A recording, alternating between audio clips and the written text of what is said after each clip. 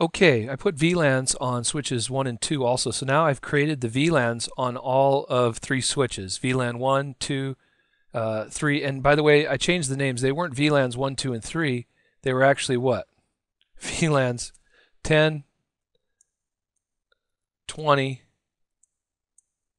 30, 30, 20, and 10. I think that's the number I gave the VLANs. Let's double check. If we go to this switch here,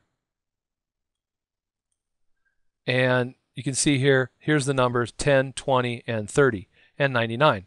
So VLAN 1, 2, and 3 is not correct. These are VLANs 10, 20, and 30, and VLAN 99. So I've changed that. Okay, I don't think that's a deal breaker. Let's keep going. So now that we have VLANs 10, 20, 30, and 99 configured on all 3 switches, I'm going to open up this switch and I'm going to start configuring the ports so that we can assign some of these ports to some of these VLANs, right? So I'm in my command line interface on the top switch. Okay, and I'm going to go to interface FA, and I'm going to do interface range command. Interface range.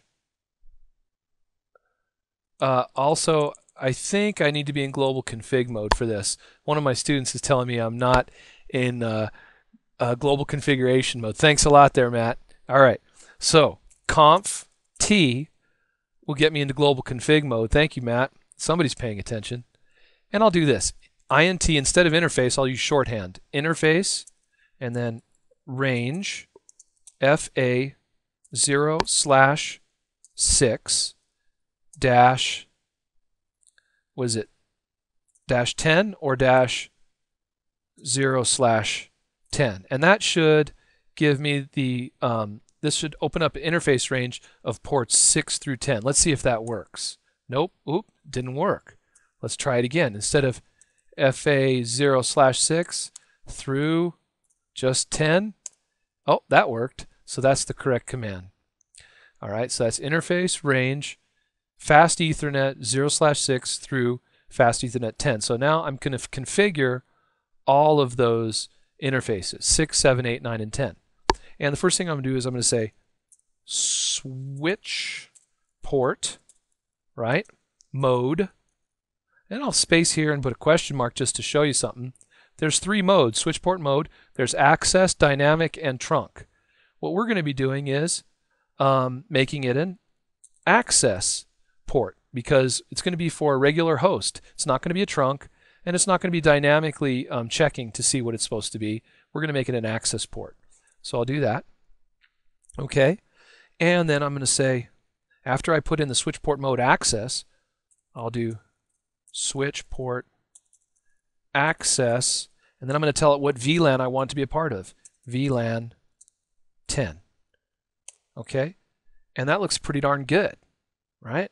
So now, if I minimize this and I just hover over switch 0, you'll see that if you can see in the towards the top that some of those ports are down because nobody's connected to it, but ports 6 through 10 are now assigned to VLAN 10, right? And or if I want to use a command for it, I'll do a let's see here. I'm going to do a no shutdown, and I'll do an exit, and I'll do a exit again, and then I'll do a show VLAN brief. And you'll see that now, if you look here, the Lab 1 VLAN 10 has 6, 7, 8, 9, and 10 all in that VLAN. So that's pretty cool. So now I'm going to go back and do it some more. So configure terminal,